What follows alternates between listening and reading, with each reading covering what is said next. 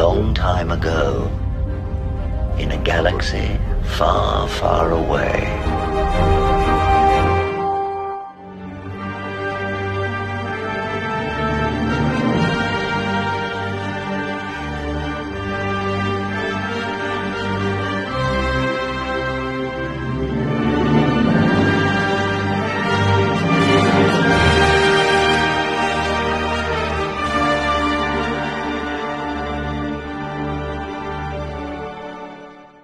So, again, we're back with Matt Bellany. Matt, I gotta look at you and go, really, dude? You kind of go back and look at his comments from The Town podcast, and you realize he's inferring that Kathleen Kennedy is incompetent, and Screen Rant, along with Deadline, ran with it, not realizing that defending her about her wokeness, and that she's not woke, then people got to say, well, then she's incompetent, right? So this article is basically doubling down. It's from Screen Rant, doubling down on what Deadline or the Direct posted about what Matt Bellany said. Now, Matt Bellany thinks that Kathleen Kennedy is not good at her job, but he's trying to imply that she's not woke. Now, we've talked about this, and I have to amend my comments to add, if Kathleen Kennedy isn't woke, then she's incompetent. Or she's a raging, bitter, miserable feminazi, or she's an idiot. Okay? Or she's all four. Now, I believe she's all four, okay? Because we know too many instances of her allowing things that never should have been in Star Wars. She did not watch the dailies for Solo, A Soy Wars Story, until it was 80% done filming. And she was so horrified by what she saw, she had to go to England, fire the directors, bring in Ron Howard to see if he could scrape together a movie. And what they came up with was probably not as bad as it would have been. But it also lost, they admit $90 million, more like $200 million. You know, she allowed Vice Admiral gender studies. This is woke. This isn't anything what Star Wars is supposed to be about. This is basically, I feel like every time I look at Laura Dern now, I'm looking at a maggot. Really. I mean, that's how I feel. This is how repulsive to me this is. And of course, here's Rey the Best Sevar, being raised up at the expense of all the men around her. The excuse is, well, she was surrounded by men, subservient, poorly created male characters that come up weak. And we all know what was done to Han and Luke. Old, male, pale, stale, right? Murdering Han Solo by his ugly bastard son's hands, like Palpatine, Luke Skywalker. Do we even have to go in there? Then we have Phoebe Waller-Bridge as Helena Shaw in Indiana Jones on the Dial of Destiny. You know, I'm not going to say anything about her looks, even though I find her to be rather mannish. But it's mostly the way she behaves. It's mostly the way the character behaves. She's smug, like Sabine and Ahsoka. Okay, and smugness is a theme running throughout a lot of the terribly written female characters, like the blonde one with the dirty hair. I mean, you want to say ugly, that's ugly. That chick is ugly. Okay, this is woke. This relationship right here is not adult. It is not romantic. It's fucking woke. Okay? It's grotesque. We don't need to see it. There's no reason for it. Why would anybody look at the head of Lucasfilm and act and pretend like she's not the one at fault? But why is Bellany blaming Disney for this? Okay, why is he implying that she's incompetent? Question mark. And the reason why I ask is because when I see stuff like this, I'm reminded of the prophet Jeremiah, I think, said, "Woe unto those who call good evil and evil good." And this right here is evil. I don't care what you think. That's fine. But in my mind, if you want to show shit like this, keep it out of something the general public watches. There's nothing adult about relationships like this. Okay, there just isn't. And if I offend anybody, I don't care. Because it all leads back to who Kennedy really is, doesn't it? Let's talk further. Is the glue to all 5 of these films that gave us all of our rhythm and all of our melody, the great maestro, John Williams.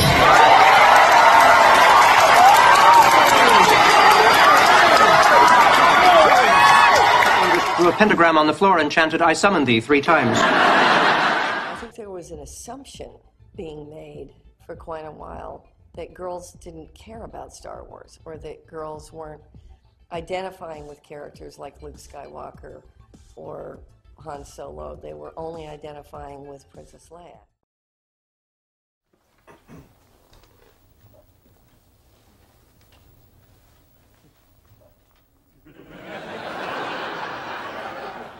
Urinal cakes?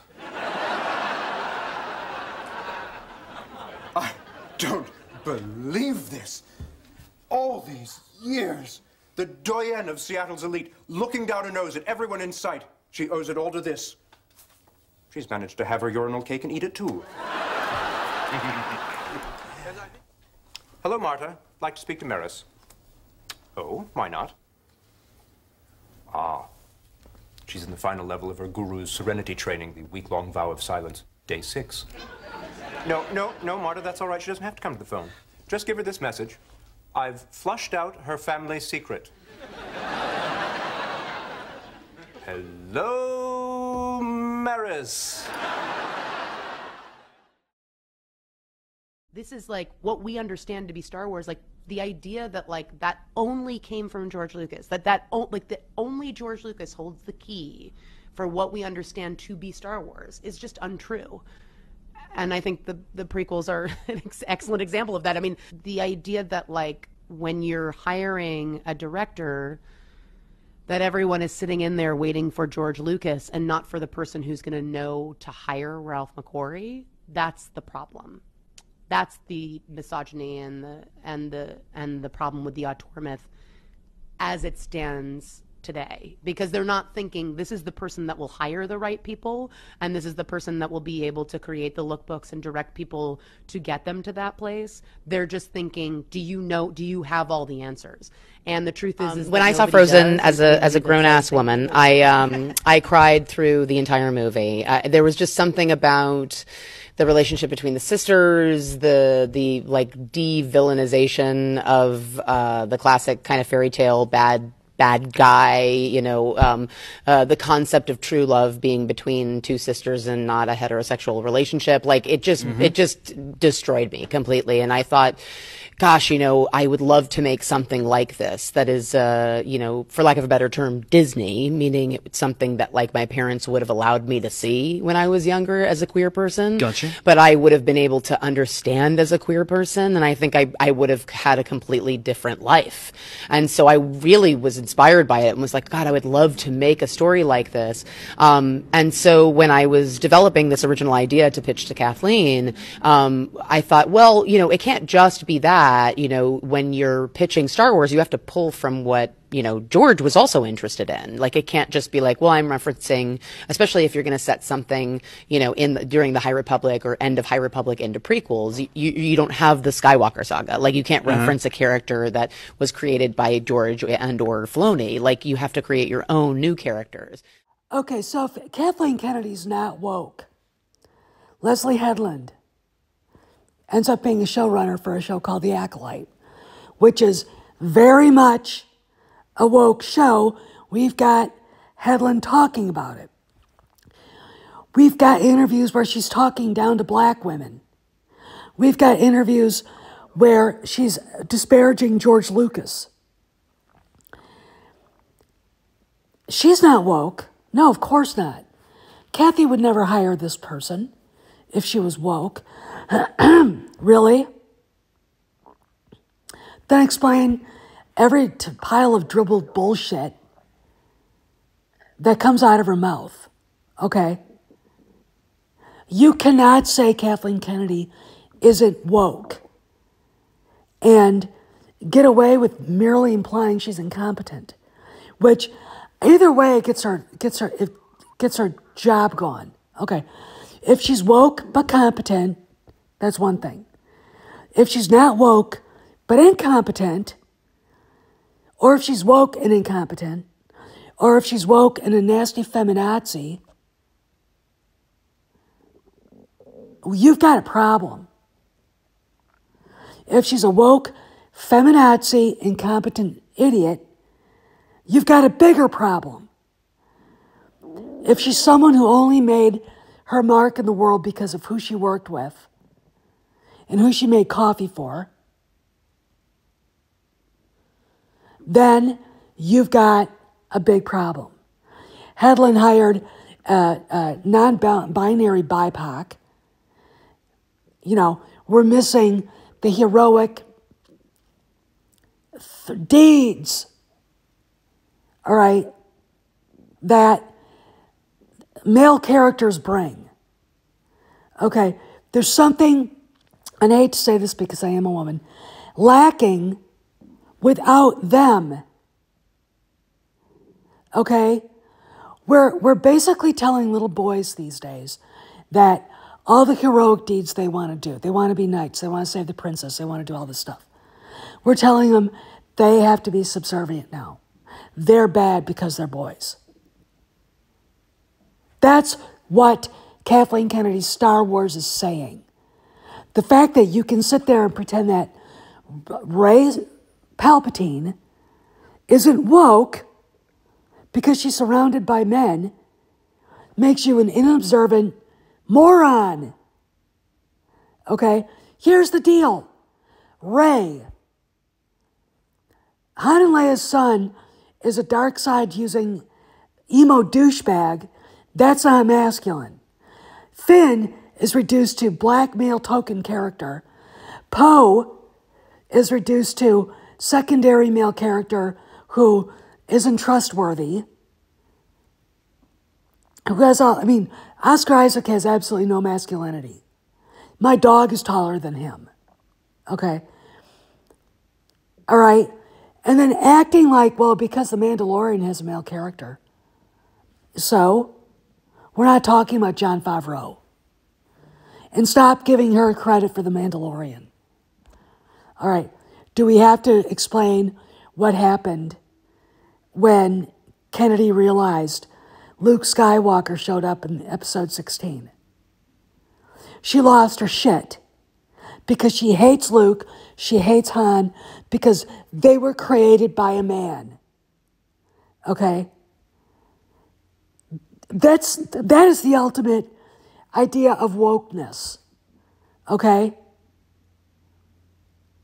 That is the ultimate idea of, again, what Jeremiah said.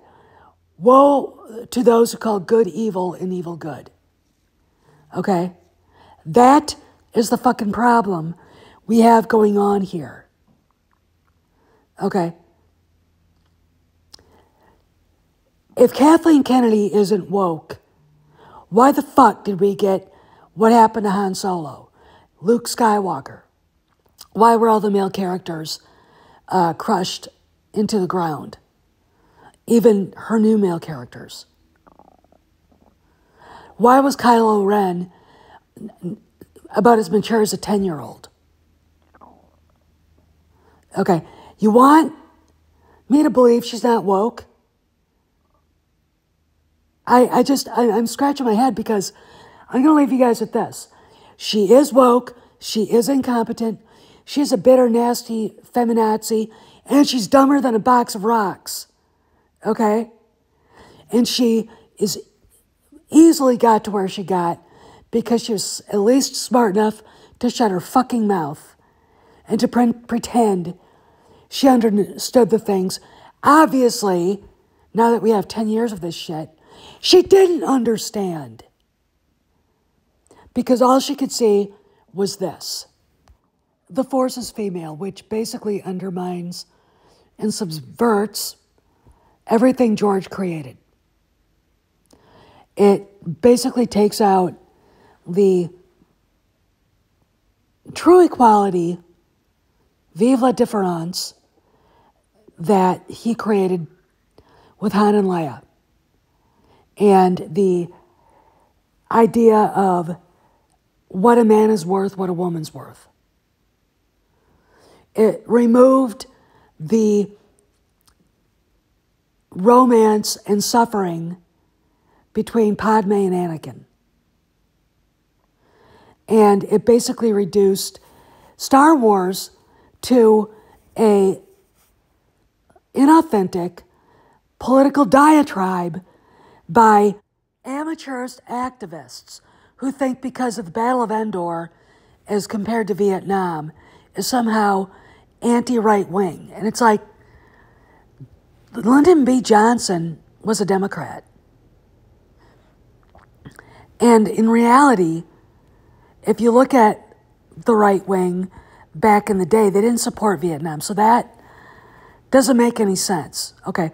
And the politics that they're shoving into Star Wars, to be brutally honest, has nothing to do with anything that Star Wars is about. Okay? It's woke trash. And all roads lead back to Kennedy allowing it to happen. The idea that she had to be convinced of Vice Admiral gender studies makes me just want to laugh out loud. Because I'm going to leave you with this. If she wasn't woke, why did she allow The Last Jedi shooting script, which is the most woke, disgusting, filthy piece of shit movie I've ever seen in my life, to be shot with only one draft, no rewrites? And why, when it failed, and Solo, a Soy Wars story, which was equally as woke, I'll say, why, after that failed so badly, was the person who was kind of in charge of doing this stuff thrown under the bus? The token black girl at Lucasfilm, Carrie Hart.